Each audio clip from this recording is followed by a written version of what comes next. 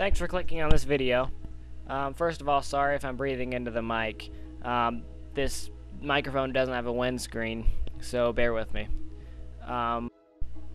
Today I'm going to show you a few really neat batch file tricks that I think are pretty cool and they could come in handy.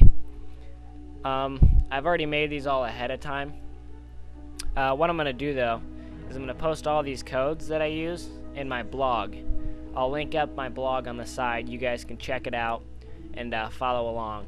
I'm just going to do one batch file and show you how it's done, and then you guys can do it all yourself because every single one of them is the same. The one I'm going to show you is called junk.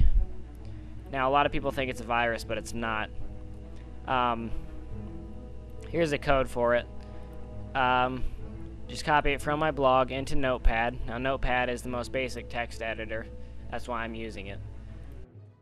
When you save it, this is the most important part. I already have this folder for it. Name it whatever. I'll just say junk. .bat. That's the most important part.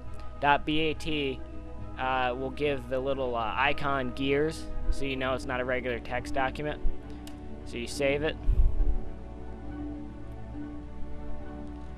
And I'm going to go into the folder that I saved it to. Now you notice this isn't a regular text document because it's got the gears on it. Basically what this junk batch file does is it creates a bunch of useless empty icons and files on your desktop. So like you could rename it to like open this and put it on your friend's desktop. He'll open it up and it'll create junk icons everywhere. And it's kind of a pain to delete. Actually, I'll show you how it works. For the sake of the tutorial, I'll go ahead and do this. Alright, now that was only running for like a couple seconds, and look what it did. Like, tons of icons appeared. You do that to your friend, he'll be ticked off, he won't know what's happening, it'll be hilarious. And he has to go back and delete all this. That's just the one batch file. Like I said, there's a bunch out there. I'll post the codes for them on my blog. You make all of them the same as the one I just did. There's an alarm, which I don't think works on Vista. I think it's just XP. But basically it just like sets off an alarm on your speakers. And there's a fork bomb, which that one's actually considered a virus because what it does is it's on echo. So it opens up the command prompt over and over and over again. Like I ran it for like 5 seconds and it opened the command prompt like 1,000 times. So if you do that to a really slow computer and let it run for hours, it's gonna crash the computer.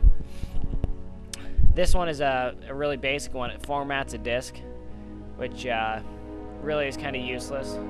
But if you put in a disk, run that, it's going to format it and clear all the data off the disk. This is an info tracker. You put this on a USB, plug the USB into the computer, run this info tracker. It's going to create a text document that gives the name of the computer, the time, the date, that sort of thing. I think it can come in handy sometimes. I already showed you the junk one. This one's a network messenger. It comes in handy if you have a hardwire connection. You can run that and message people on the network at school or at your house or whatever. So that's kind of cool. Yeah, I'll post all these on my blog so you guys can get them all. They're really easy to do. They're a lot of fun. I've always really liked batch files. So thanks for watching the video. Please subscribe to youtube.com/collabable. Thanks, guys.